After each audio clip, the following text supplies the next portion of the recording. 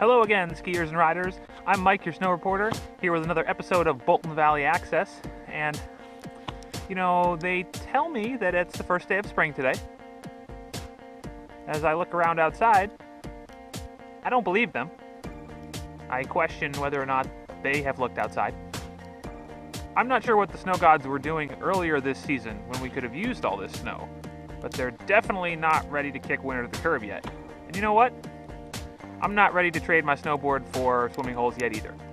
Now, I know what you're thinking. It's March, it's almost the end of March actually, and it's been a long winter, it's been a cold winter. Maybe you're sick of the cold temperatures, you don't really want to go through the effort to put all your gear on and come up here and hang out with us. St. Patrick's Day's over, Easter's right around the corner, but let me tell you, it is not spring yet up here.